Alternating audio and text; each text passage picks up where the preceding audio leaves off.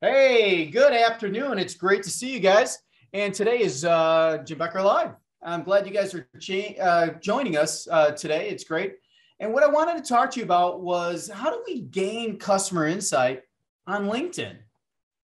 And, when we talk about customer insight for your business and for you, in order to improve their experiences, how do you improve the experiences of the people that are looking for stuff, looking for more insight on you? I guess the question comes down to is why? Why do all that? Well, how can you anticipate your customers' needs if you have no idea what they are? You can't just assume everything. Trust me, when you assume, you really mess up things for you and me. So don't assume. By understanding how your customer behaves and how they feel about your business offerings, you can better serve their needs each and every time in a way that suits them, not necessarily suits you. That's the platinum rule. Treat people how they want to be treated. The golden rule is treat people how you want to be treated. So we got to get away from the golden rule and get to the platinum rule in a way that they see it's a true value.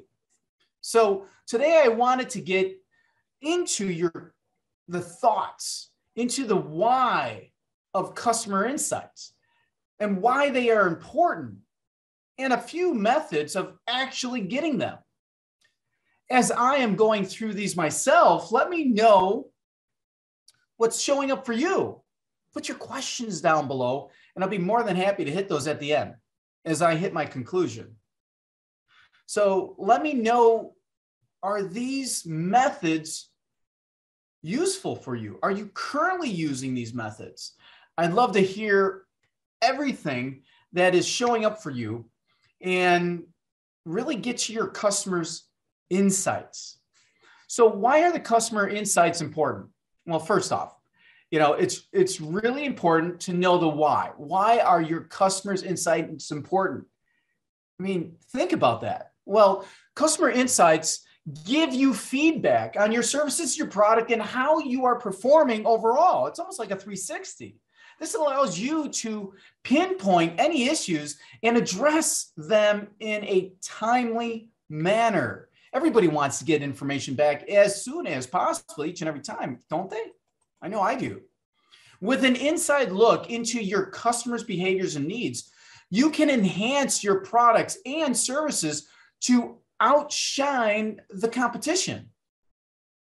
I mean, if you have no competition whatsoever, then that's fine.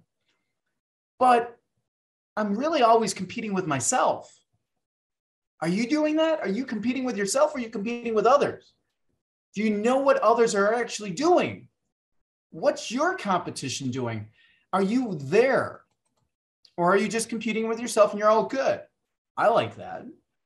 But these insights will help you to understand how you can improve your quality of service and refine your overall customer experience.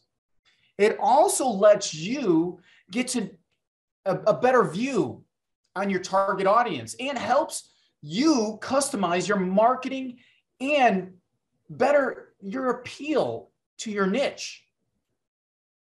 Now, on to the methods. And methods are really important. And some of us overlook the methods, or we don't go back to them, or we don't learn them. We don't take them to a level of mastery where we own them, where it's on our mind right away and we can just throw it out there. We need feedback questionnaires. This is with your team, like a 360, or with your company by surveying your teammates to find out what's really going on. How do they really feel? And not really having retaliation on that, but listening to them and finding out what their needs are and actually fixing them. The first method I want to talk about is that feedback questionnaire.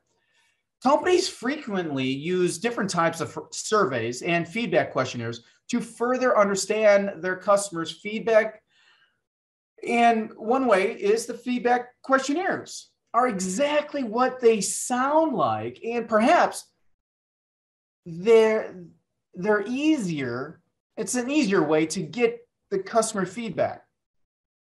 This is also like a customer hierarchy. Surveys and feedback can lead to a powerful takeaway that you and your team can actually use. They can give you the quality insights into your brand's performance. Some people don't even pay attention to their own brand. Some people hire large organizations to work on their brand quality. You can change up the questions to ask customers about particular services or products or overall performance of what the business has to provide them. They can be customized to your unique business needs as well. You could do a sample size to just your certain enterprise customers, or nail all your customers with these same questions. For example, a Net Promoter Score survey measures customer loyalty and the likelihood of them recommending your brand to the friends or associates or acquaintances.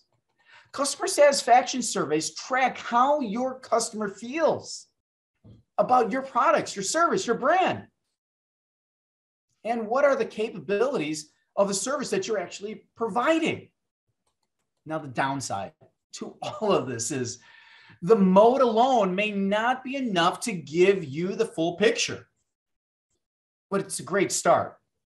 And doing nothing to this is a huge start. We can get into the details of it later on. Next is sales trends.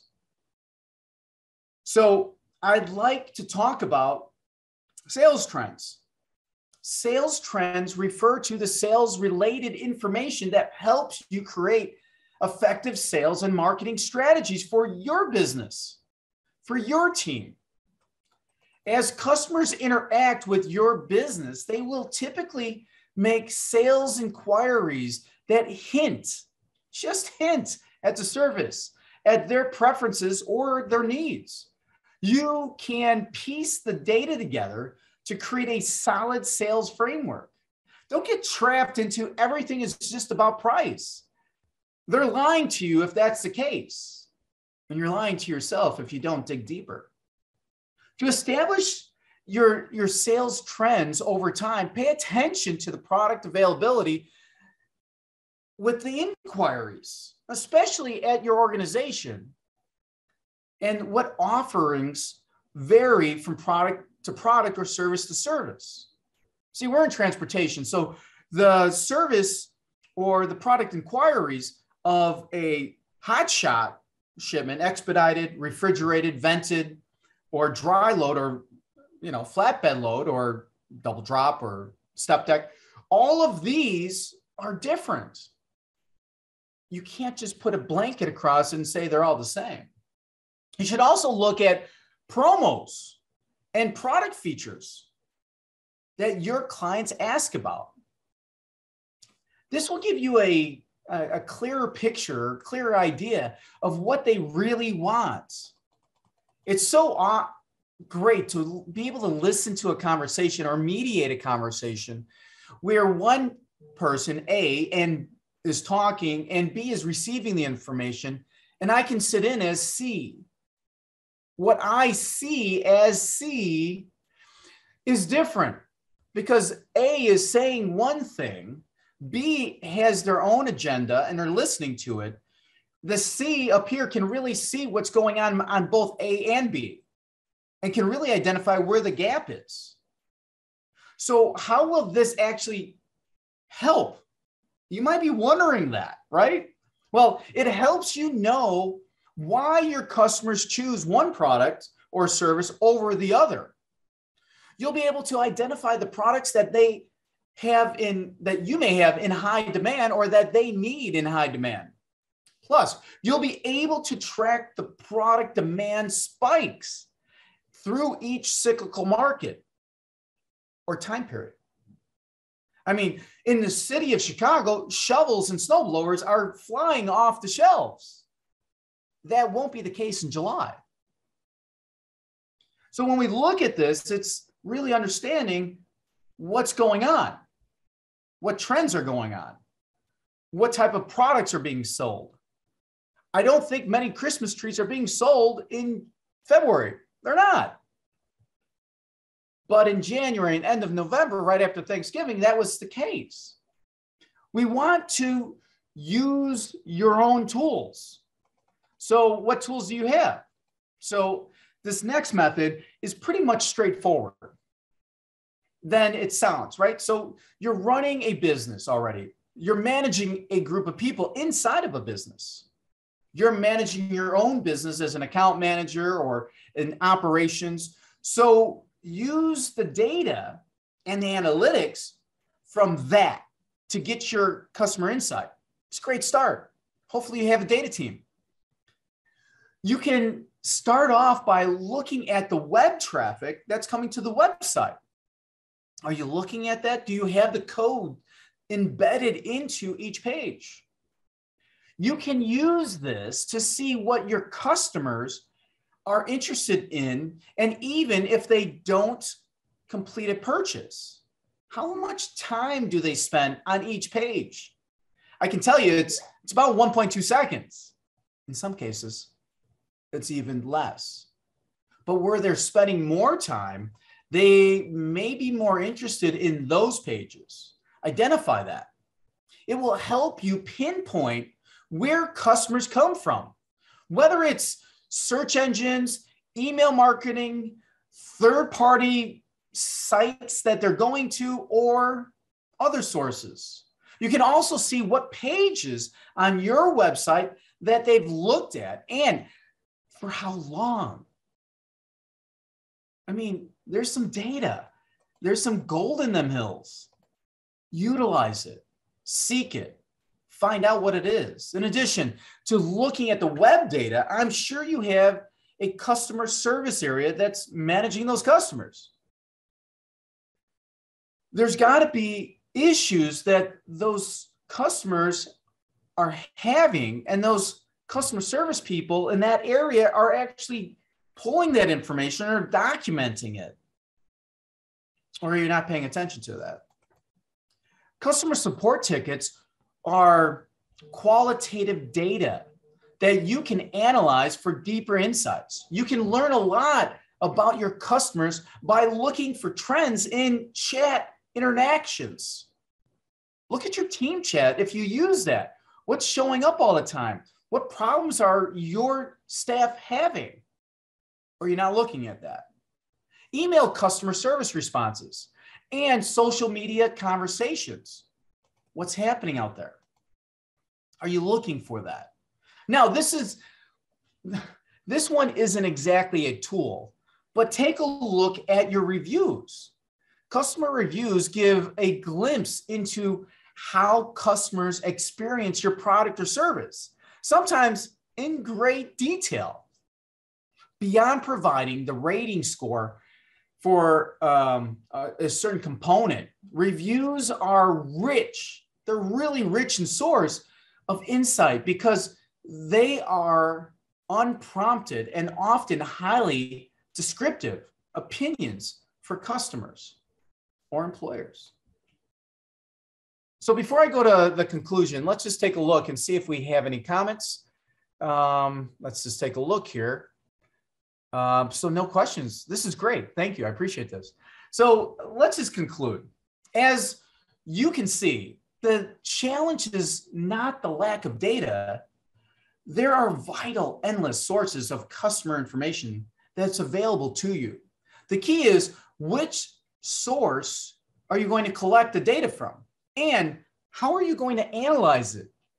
Are you using BI? Are you using Tableau? Are you using just statistics on a spreadsheet? All of these are acceptable. The longer you look at data, the more it's going to tell you a story. If growing your business is just going to be a voyage that you're on, great. Then customer insight is both the compass and the map that you really need along the way to help you stay on track. See, these OKRs, objectives and key results, or KRAs, key responsibility areas, or KPI, key performance indicators, We need to know what these datas are telling us. There are maps. It helps me with my relationship with my wife, with my kids, with my peers, my executive team, my board, and my staff. If growing your business is just like going on that voyage, you definitely need that map. You definitely need that compass. Once you've figured out how to collect and analyze the consumer insights, you'll have building blocks that you can actually start building a good foundation from and really identify the need for your customers and keep those customers happy. It's because of those customers that keeps us in business. It's because of those vendors, those partnerships, those carriers that we stay in business. Listen to them, get feedback, identify their needs. That data will help you create a strategic plan, database plan on how to grow your company into the future and keep your business in sync each and every step of the way. Gain a clear picture of what it is and what it isn't. See, you know where to make improvements. You really do. Repeat this process consistently, and you'll be able to, well, I guess, on your way to building a brand loyalty and keeping the customers around for the long haul. I want to just say thank you very much. It's been great being with you today. Leave your comments. Even if you're seeing the pre-recorded, watch it and leave your comments. I would really like to hear what you have to say or questions that you have, or what are you doing already? If we all share what we're doing already, then we all have more ideas. That's what this Network Promise is all about, really sharing the information to get it out there of how we're doing things. I'm just a catalyst for that. I want to thank you very much. Grace and peace this week. God bless you.